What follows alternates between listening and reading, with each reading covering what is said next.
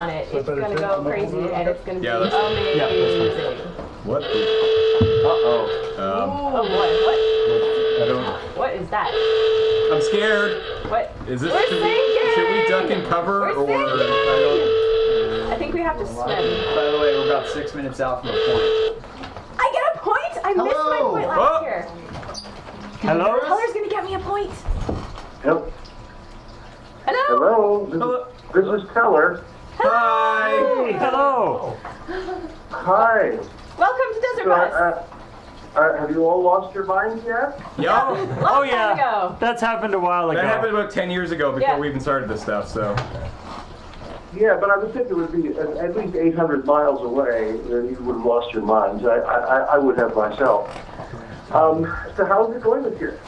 Really well. Yeah, it's going as well, if not better, in some time. We keep crossing last year's total, so we don't know, but we are very close to last year, if not slightly above, which is pretty exciting. And how much longer is it going? We've gone for 72 hours so far, and if we weren't to get another single donation right now, we'd still go for another almost 70 hours, 68 hours, 67 hours. So yeah, okay. It's going to be a while. Can that donation be from me? It can. We have no restrictions on who can donate things. Okay. Then it's going to be from me.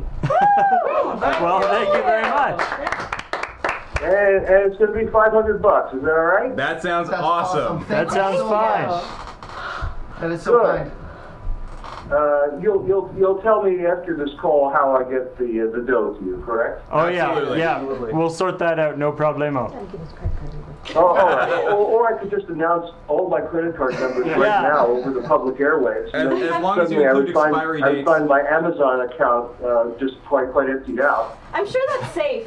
It's just the internet and us, and you can totally trust the internet. So. Yeah. Oh yes, you can. You can always trust the internet. It's true. Oh my goodness. And also, do you guys need any food, or are you set for now? We are set for now. Your amazing generosity in previous years of sending us food, which was so appreciated, has been somebody else has taken up the mantle and has been sending us food on a regular basis. So it's been very nice. It's a catered bus. Excellent. Glad to set an example. So does watching this bring back terrible memories for you?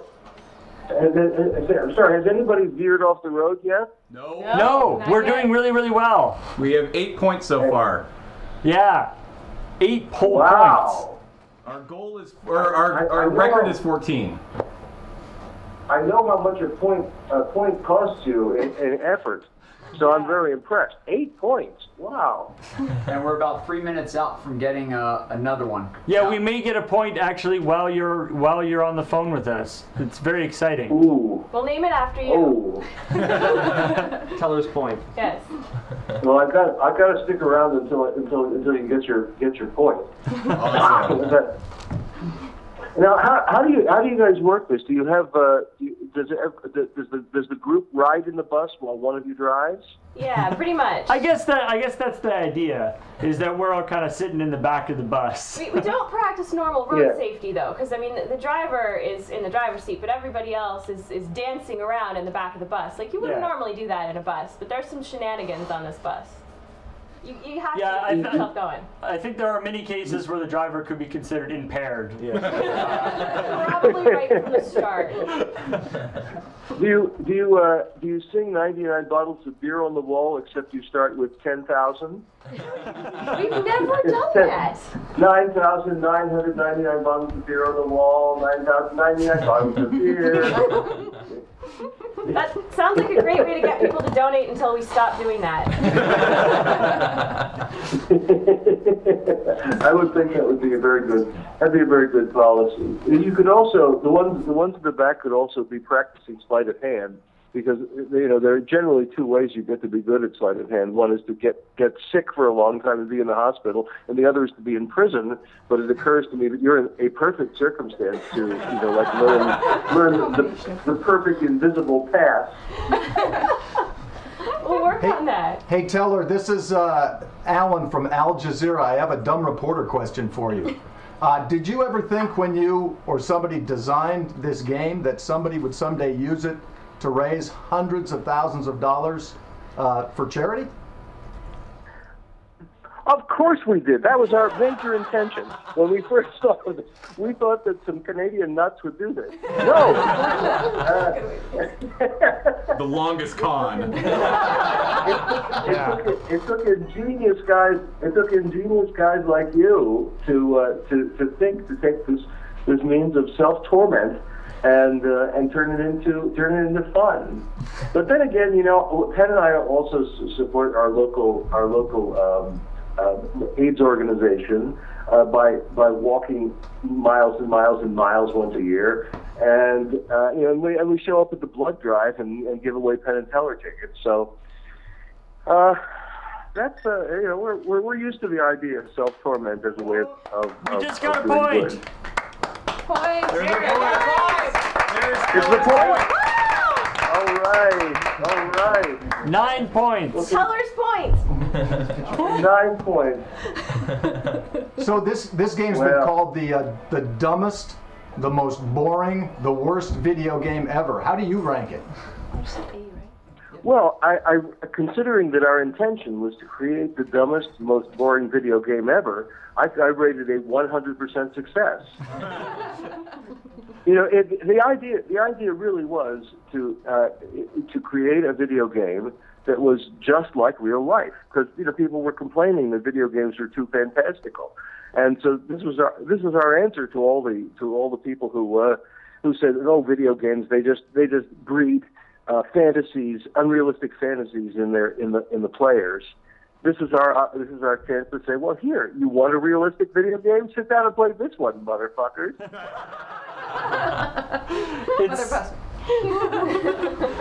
I mean, it's so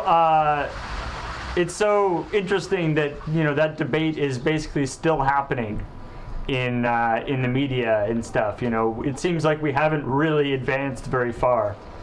And that debate will always be a convenient one for political people, because it means nothing, it costs them nothing, it gives them something to yap about. While they're siphoning all of our money into their pockets, they need some bit of misdirection, and so they take a topic really anytime you hear a politician wail, oh, the children, it's a bluff of some kind. Wait a minute, this is for the children, isn't it? Yeah. But we are by no means politicians. Yeah. And probably will never be able to be politicians now. Given the amount of stuff that's on the internet, it's a badge of honor if you guys are never politicians. But it goes. You think of it's happened. It's happened for really centuries. You can go back to the jazz age. Jazz is killing our morality. So let's parade about jazz. And rock and roll is now killing the morality of our children. And now video games are killing the morality of our children. It's the nature of human nature that kids are always going to want to do something that drives their parents a little bit crazy and that they really, really enjoy. So I think it's just part of being human beings that we'll find that kind of debate forever. Does it seem weird to you that Tally's going to be doing this for the next 12 hours straight? I'm sorry, say that again, please. Tally's going to be doing this for the next 12 hours straight. How do you feel about that? Nothing but admiration. Not a little pity? sheer awesome worship and admiration. You can put that on your resume. I think I will. I'm going to add that to my Twitter profile as soon as I'm done driving. In 12 hours. In 12 hours. Know that as you're doing that for the next 12 hours, I will be singing your praises in Vegas in the form of 99 bottles of beer on the wall. Made my day. I watched your videos when I was a kid. My mom would let us get the National Geographic and the things like Penn and Teller and Cirque du Soleil and stuff like that from the library to watch because we didn't really have TV channels. So I can know now that my childhood, the things that I loved in my childhood, are coming back in my adulthood. It's such a great way. Well, I'm so glad to return as a bit of the ancient past. I'm young. It's very recent. You know, sometimes after every show that we do, people when they come out of the theater, they find us hanging around in the lobby, and we chat with them and we autograph things and we take pictures with them. And every once in a while, I'll get somebody who will walk up to me and say, like somebody in his 30s, mid-30s, will walk up to me and say, "I just wanted to tell you that when I was 6 years old, you brought me up on stage." And then he turns to the rest of the family and says, "And here's my 6-year-old son." So, and that really makes me feel good, honestly. You know, the fact that I'm an ancient crone,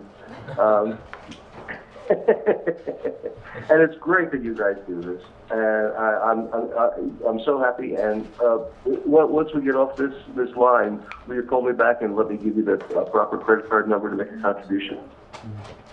I think we can absolutely make that happen. Definitely. Okay. Well, I'll be right here awaiting your call. I actually have to get ready to go into a workout right now to preserve my what's left of my body. Because we're Penn and I are doing some pretty frantic stuff. I just opened a thing in Los Angeles called Play Dead, which was a show that I ran in New York for about a year, and it has a brand new production of it going in LA that I co-wrote and directed, and that opens tomorrow night. So I'll fly there tomorrow night, and then the following morning I'll fly to New York because we got a film called Tim's Vermeer, which is a documentary. Although now I want to stop calling documentaries documentaries. I want to be like Walt Disney and call them true life adventures.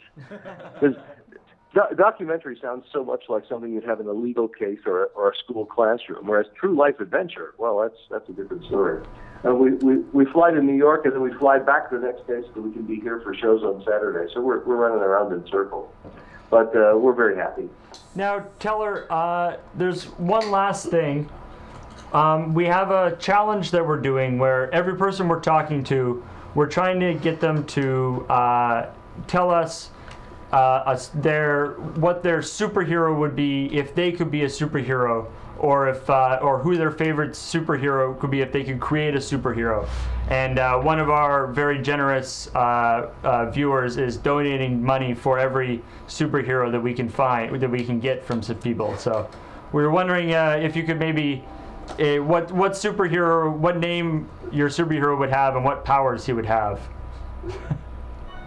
Well, I mean, mine probably has to be Mandrake the Magician. You know, he's a classic old cartoon superhero who's a crime fighter using magic tricks.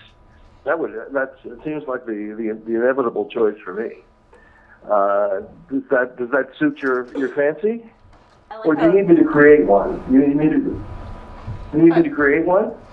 I'll be happy to create one too. Sure, yeah. Create one would be Waffle Man. Okay. Waffle, because I'm a breakfast chef and I love waffles and I love making waffles.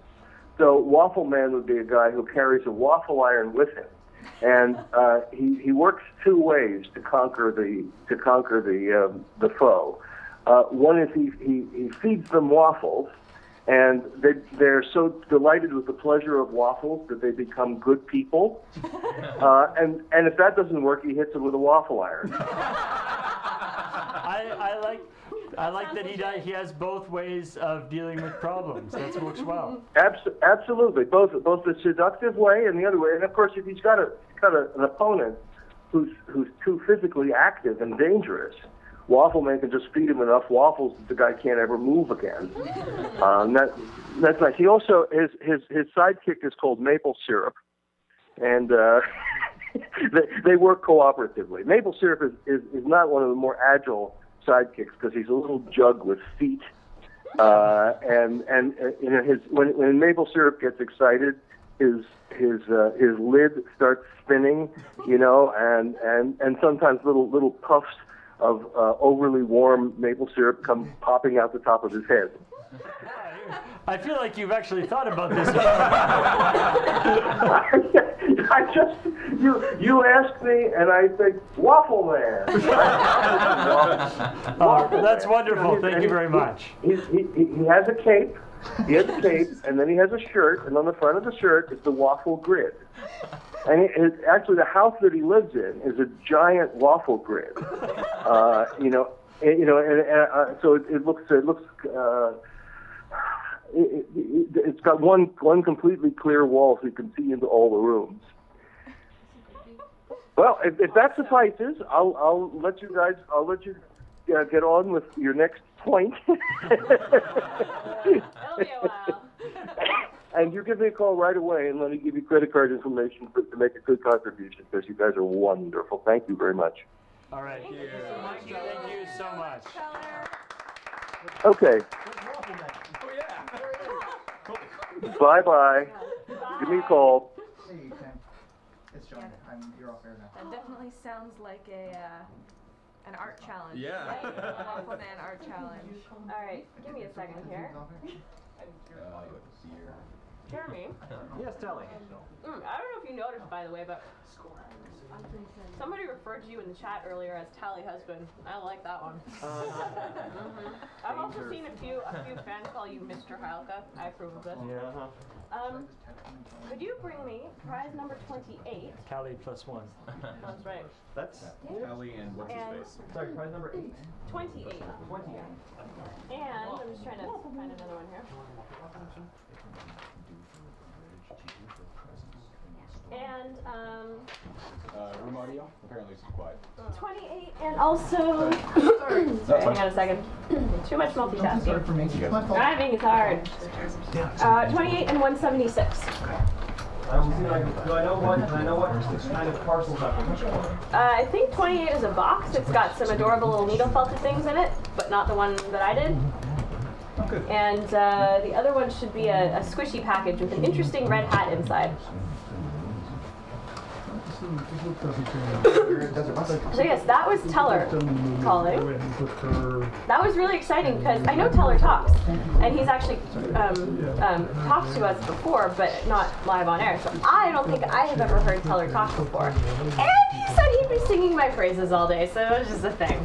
Yeah. I'm gonna add that to my resume. That seems reasonably cool. Yeah. Oh yeah. That's fine. My brother, Mr. I'm in law school, wait till I tell him that that's what I accomplished today. Getting a real job and everything. Who needs a real job? I'm being sung by Teller. Alright, so if you guys were listening to that awesome call-in we just had, Teller described a really, really detailed superhero. Waffle Man and his sidekick, Maple Syrup. Penn's calling in? Well, let's just hold on for a minute here. Donate for Penn and Teller calling in and listen to the call. All right. They're all good? Welcome to my ship. We just can't keep it calm. It's too exciting around here. Penn is. Sorry, we're doing this. I like that we have an alarm for that now. Yeah. Somebody came screaming down the stairs and just went, Quack's head. Somebody pressed a button somewhere and it happened. Oh my gosh. If you guys want to start drawing Waffle Man and Maple Syrup, I am going to do an art challenge and prize for it so you can get a head start. Although there might be a different superhero now, too. There may be another superhero to add to the picture. Yeah. Or maybe a super villain. Oh, yeah. Oh, yeah, I like that. Ooh, that's yeah. All right. And then we're going to do a donation drive challenge or something really cool after our call. Hey Penn, it's Johnny. I'll switch you on right now. I'm switching you live right now. Okay. I'm doing it. Hello, this is Penn. How are you?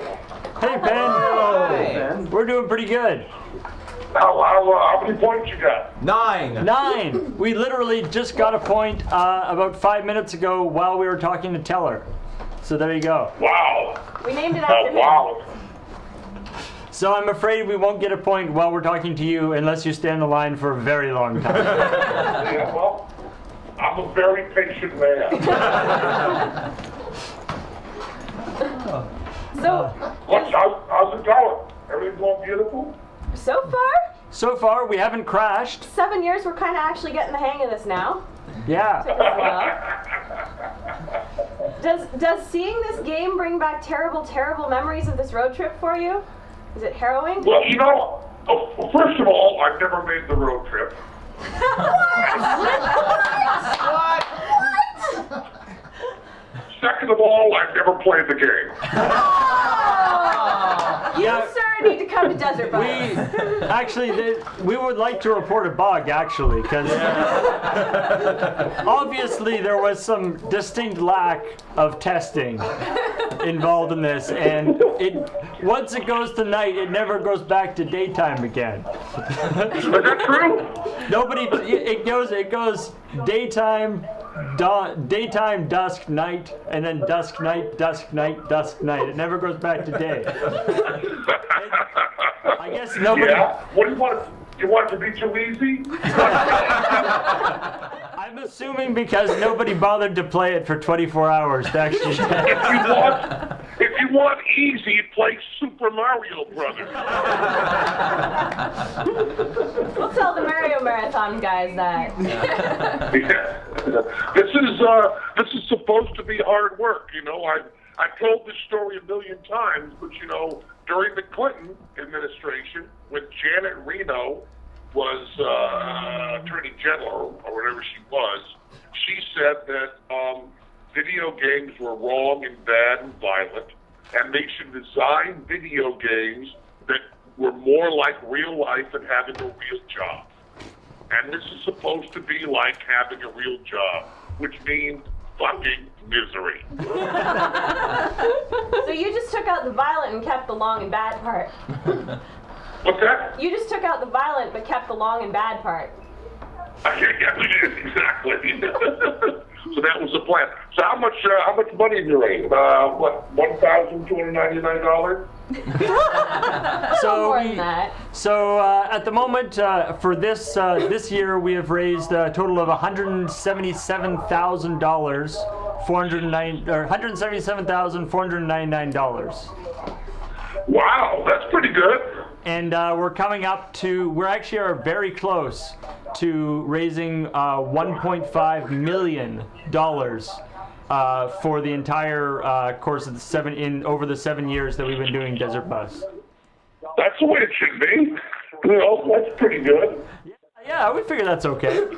We sort of bug out the rest of the year. How much did Teller give you? Teller has said that he's going to donate $500, which is very generous. Hiker. I will do better than that. I see. So 501, yeah, is that? Awesome. You know me so well, Larry. You know me so well. Now, and I assume you meant by one penny, is that correct? That's what he called it. Yep. Well, thank you. That's awesome. Well, we always cheer you on. I retweeted you, and I'm so glad that you're doing so well. And how many hours do you think you're going this time? Well, we've currently gone for over 72 hours. Mm-hmm. And provided nobody donates any more money, which is probably not going to happen, but currently we've got about another 67 hours to go. But judging from past experience, we're probably going to be going to sometime on Friday. You know, I love you guys so much. You know, if you go to Eddie Gorodetsky's Wikipedia page, now, Eddie Gorodetsky wrote with Bob Dylan Theme Time Radio Hour. He's won Emmys on Saturday Night Live and David Letterman. He writes Mom, The Big Bang Theory, and 2.5 Men. If you go to Eddie Gorodetsky's Wikipedia page, it used to be the very first thing they said about him was he was the co-founder, the co-writer of Desert Bus. It still is. It's the first thing listed under his credits. Wow. Yeah. So, if you want to know what the crowdsourced world thinks is the biggest accomplishment, I think Eddie Gorodetsky's Wikipedia page shows you that. And I'm going to go and donate some money, and then I'll probably get Eddie to call you. Has Eddie called you yet? He has not. We heard from him the very first year. The very first year you and Eddie phoned. And I believe Eddie actually, the first year, donated money for us to crash the bus. Well, I'll get Eddie to give you a call sometime in the next 72 hours. Thank you. All right. Well, thank you very much. Okay. Now, Penn, there is one more thing. We have been asking people who phone in for superheroes.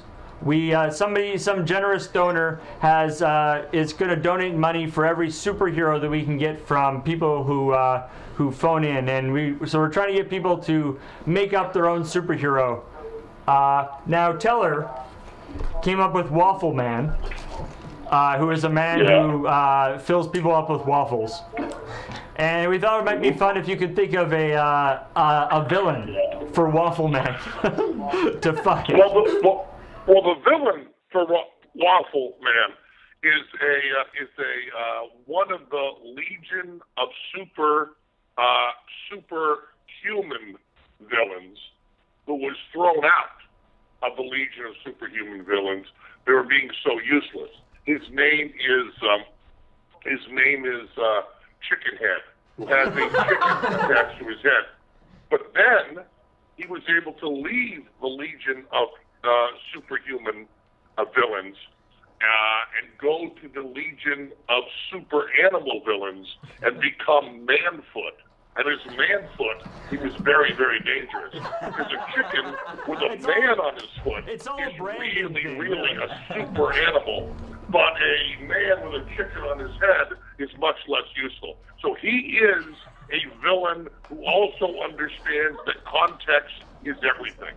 So it's Manfoot, the chicken superhero or supervillain, as opposed to Chickenhead, the useless human supervillain. Do you understand that clearly? I like that. I like that. Yeah, it's just all a matter of perspective. Yeah, it's where you want to go. In other words, if you are hardly talented at all, and if you become a rock and roll star, you fail completely. But if you aren't that talented and you become a magician, you could have your own show in fucking Vegas. All I am, in a certain sense, is Manfoot. This is a big analogy. Advice for life. Exactly. And, I just picked those things at random, the rock and roll star and the Vegas magician. But it could be applicable to a lot of things. Hey, Penn, I have a dumb reporter question real quick. Sure. This is Al from Al Jazeera. Almost $1.5 million. What do you think of these people? 1.5 million? Well, you're asking me to answer like a real question. The real question is, what they do is wonderful and beautiful. I mean, they give video games to children that really need them, and need them is the right word there. And it's a terrifically fun thing that actually helps people. And how often you have a terrifically fun thing that actually helps people, as opposed to all the other fun things you do that fuck up other people's lives? Not that that's a bad thing. I'm just saying. That's fair. I like that. Well, thank you so much for taking the time to call us. Well, I'm gonna get Eddie on the blower, and then he'll call you in too, and I'll drop some jingle on you right now. All right. Okay. I love you guys. Thank you very much. Thank you. Thank you. Okay, bye-bye.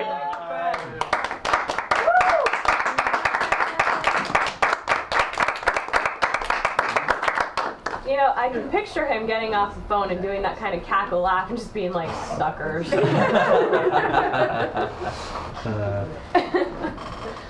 Oh, I want to know if they ever thought anybody would ever play this game at all. Right. Well, apparently the story goes that originally they had there was going to be, this game was never actually released, right?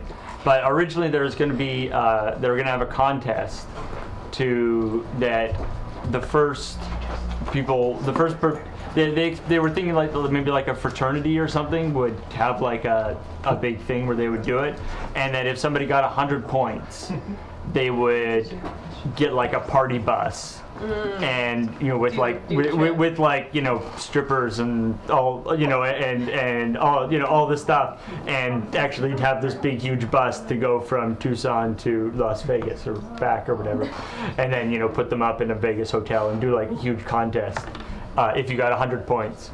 So the year that we finally reached a total of 100 points ever, we need to call them up and be like, hey, where's that Vegas trip? Incidentally, I actually saw a thing. Somebody did a thing, using an emulator and like a frame skip thing, so you can speed through it. It only goes up to 99 points. What? You can't get like it gives. That's especially fun. There's like because there's like 7 zeros on the points, right? Like just the big. But after you get 99 points, it stops counting. Again, they never bothered to check because they never thought that anybody would. Well, that's 800 hours. That's like over a month. Oh my god. Yeah, frat boys might do that. Let's maybe not.